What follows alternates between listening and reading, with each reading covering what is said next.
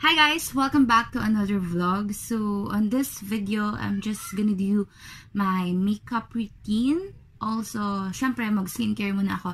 Then, let's move on to makeup. So, yeah, let's start. So, yun, kakatapos ko lang maligo and we're about to go to church. So, nag-skincare lang ako and then makeup. So if you want to know what's my skincare and makeup routine, just keep on watching it. Okay, let's start. So, before anything else, nag-alcohol talaga ako. It's not just being arte or what, pero conscious kasi talaga ako sa paghawak, sa paghawak na kamay ko sa mukha. Paghawak ko sa mukha ko. Yeah. So, yun. Just make sure na malinis na kamay ko kahit kakatapos ko lang maligo, nag-alcohol talaga ako. So, I have this black or clear black pouch with me na nandito lahat ng skincare products ko. Sobrang handy niya. Alam mo yun, madali siyang dalhin. Hindi siya hassle. Especially for me na every weekend umuwi ako sa amin. Okay. Tapos, on weekdays naman, dun ako sa work ko. So, I'll start with putting toner. So, for my toner, I'm using the Celeteque Acne Control Toner. But, I put the product here sa maliit na bottle na to para maging convenient siya dalhin for me. Ayan. Of course, dapat pataas yung pag-apply ng toner para fresh. Ganun.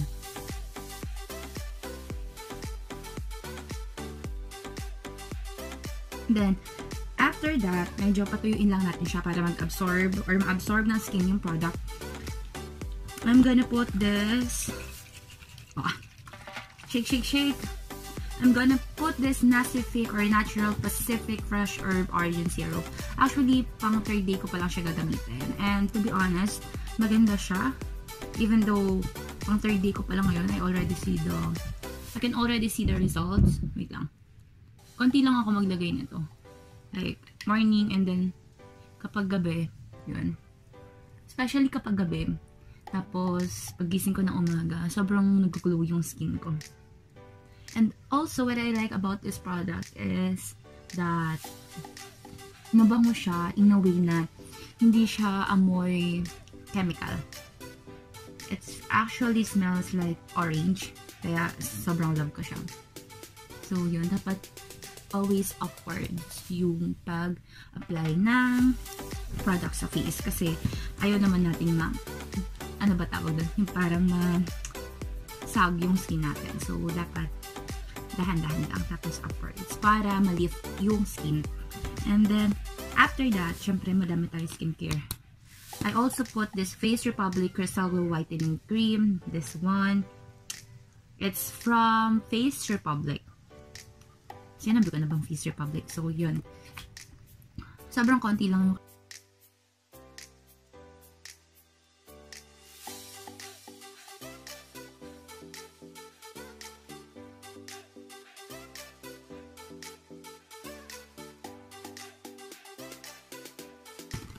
then last, pat-pat muna natin siya para again, absorb na skin. This Super Screen Sun Gel SPF 50+ from Face Republic also. I super love this product. Lalo na ngayon, nagbago sila ng formulation. Mas, naging creamy yung formula nila. Unlike before, yung previous formulation nila medyo oily. Pero ngayon, grabe, sobrang perfect na nitong product na to.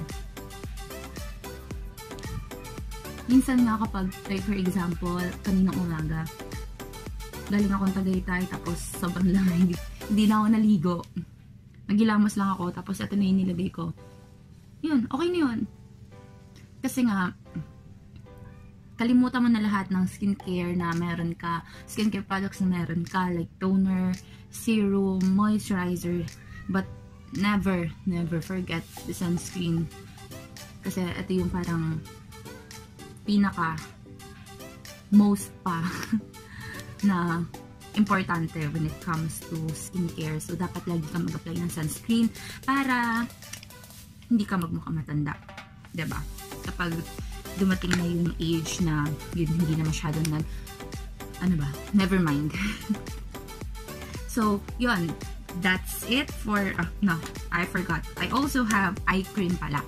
This one is from Eyelift cream with C and niacinamide from Quickfx. This one.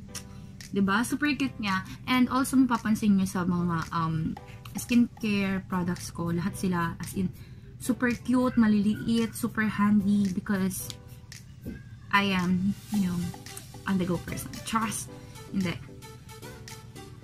Hindi naman ako nagta-travel, pero we'll see. Because, diba, hindi lang naman siya for the sake of traveling. It's for your convenience din na, even though maliit yung products, but still it works for you. So, yon. And then, yeah, that's it for my skincare. And, wait, check ko lang.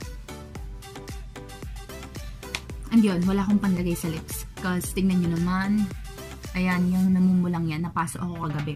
Nagluluto ako ng Lucky Me. Tinikman ko yung, tinry ko kung luto na yung noodles. Tapos sobrang hindi ko man lang hinipan, sinubo ko agad. Ayan, kagabi white siya, tapos ngayon super red niya na. Okay, enough with this. Let's move on with our makeup. It's gonna be a simple makeup lang because hindi naman natin kailangan ng super heavy makeup kasi punta lang naman tayo sa church. So, okay, for my makeup, I want to start with putting concealer on my under eye kasi yun lang naman yung yun lang. So, doon tayo mag-focus. Wait, I think I need a mirror kasi hindi ko kayang sa tawag dun, camera lang nakatingin.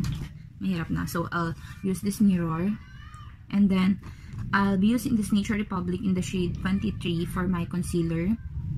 So,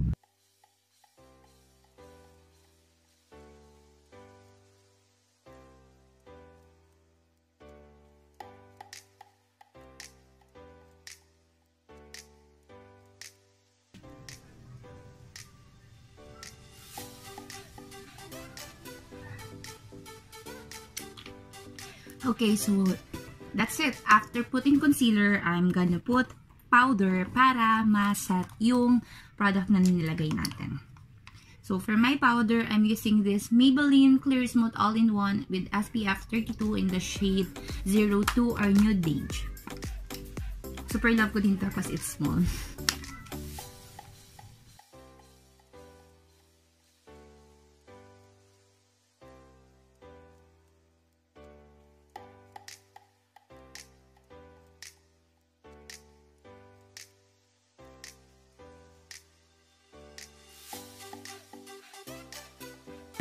I also want to use brush for this. So, I've got this powder brush. And then, blend ko lang siya. Just to make sure na even out yung powder na nilagay ko. Okay, so now let's move on with our blush. So, for my blush, I'll be using this Careline Multipot in the shade Magic Spell. This one. Tapos, apply ko siya sa face ko.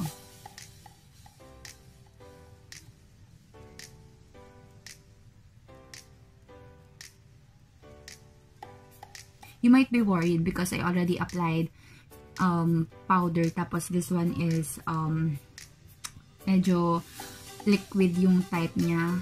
Or ano ba tawag dito? Creamy type na baka masira yung powder na nilagay ko, but it doesn't. Sobrang galing na itong product na to from Careline because the powder that I put is still intact siya. Hindi siya yung no-disturb. Taray. Yun.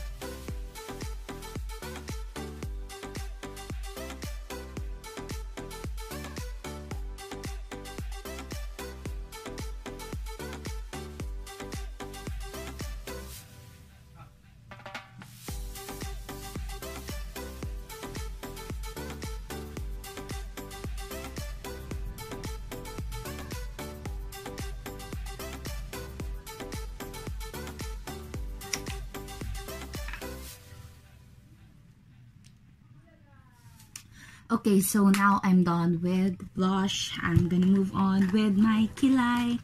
So, for my kilay, wait, where is it? I'll be using this one. This one's really my favorite from Face Shop. It's Designing Eyebrow Pencil in the shade Dark Brown or 05. Wait, ang gagawin towel. Nice. Wait nga, nasa na tayo, girl.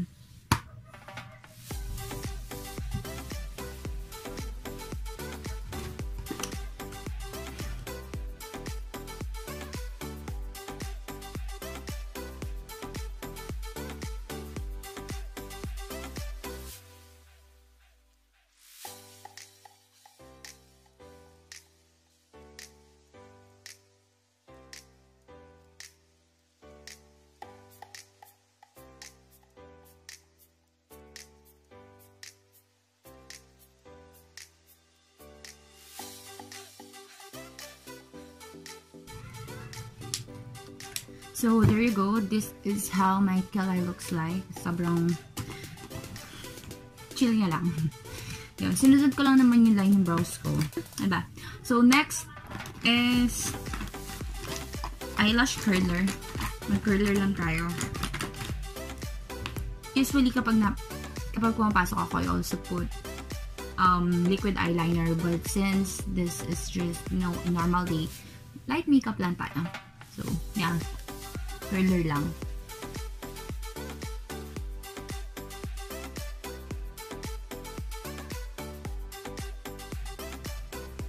And then, let's put mascara. For mascara, I'm using this Maybelline New York, the Hyper Curl Waterproof Mascara. Super.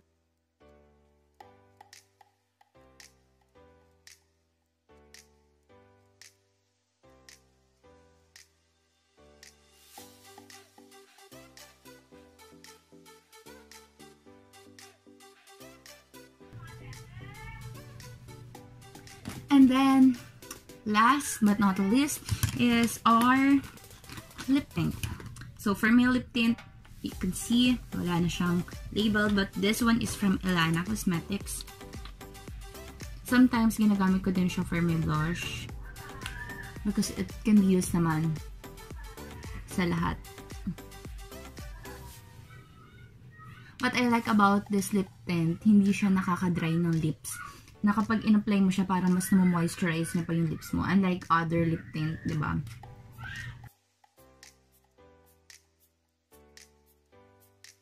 And you all know naman, Ellana is a good brand.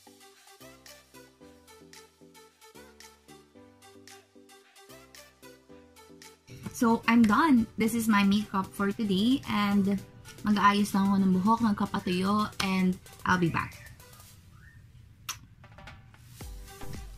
And I am back. This is my final look.